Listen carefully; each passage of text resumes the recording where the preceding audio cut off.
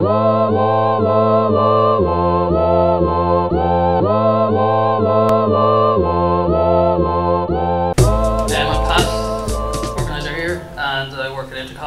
going to talk about visual regression testing.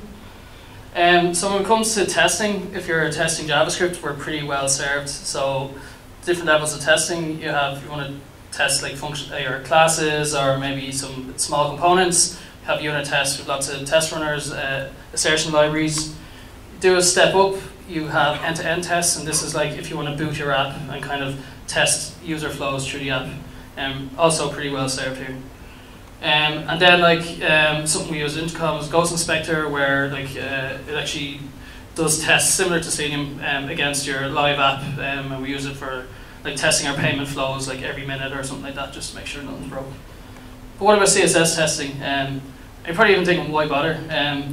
I guess styles sometimes can make bad things happen, and when you want to test that, I guess who's ever done this sort of thing, it's pretty horrendous. It doesn't scale well, so we're basically taking elements and we're checking the style attribute, or we're checking classes, and this is fine, but it doesn't, like I said, it doesn't scale. You can't actually do this for every kind of possibility, so there must be a better way.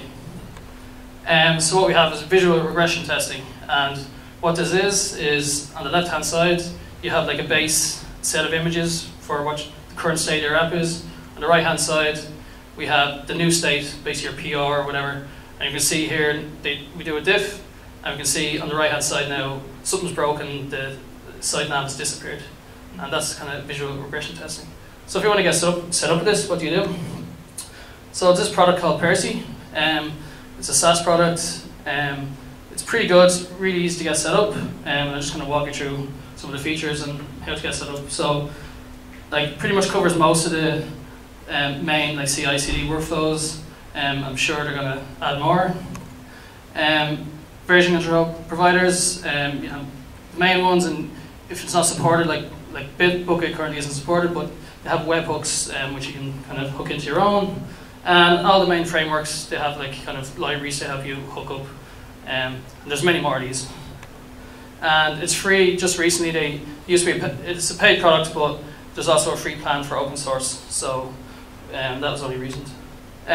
So to get set up, you install this Percy library. You grab it from npm. You take either an existing test that renders DOM, or you create one. So here it's just using QUnit to do an end-to-end test. And then you kind of Trojan horse your Percy snapshot call. So down on line 13, we're just saying now the test's at rest, take a snapshot. Easy enough, set up your project in Percy, set up CI/CD, this is using Circle, and set up GitHub, you add the Percy integration, and then basically there's a few other steps in there in the GitHub thing, but basically that's it. So every PR that goes to your repo will go through this flow. And where's this kind of prove useful to us? So straight off, potential CSS bugs, it stopped kind of things where critical buttons in pay flows kind of disappeared or were non-clickable, or not good stuff that you wouldn't really think about.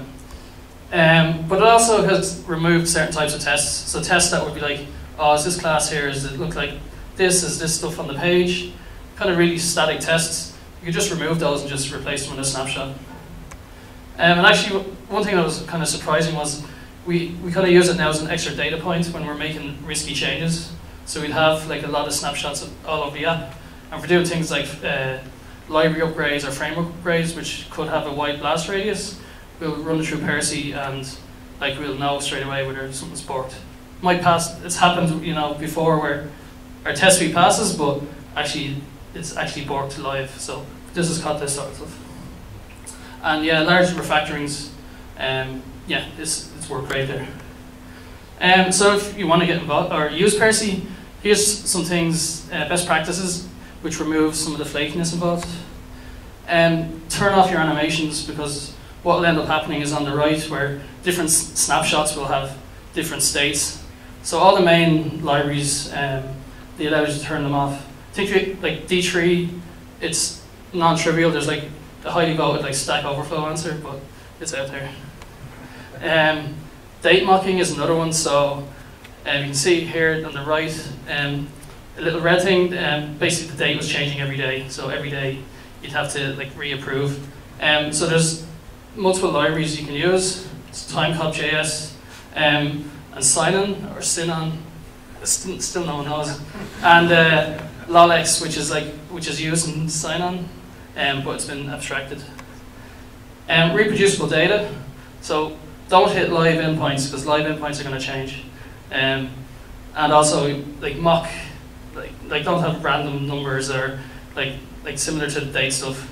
So this is tests that are just will constantly fail because the data is just changing. And this is a weird one, but remote images. So it turned out that every once in a while, like these images would just disappear. Then it turned out we were using some placeholder service, and when you have thousands, we're basically DDoSing them, and just are getting rate limited or something. So the images just disappear. So we just changed them all to local images. So summary, it gives you extra confidence in your CSS changes, but as well as that, or if you have a design system or some kind of UI heavy, either library or, it's definitely consider using it, especially with the free plan. And it turned out to be an unlikely tool in like many refactoring tasks. So you wouldn't use it on its own, but it's an extra data point to give you that confidence that yeah, the changes I made are going to work. And like I said, it's free for open source, so yay. That's it. Thank you.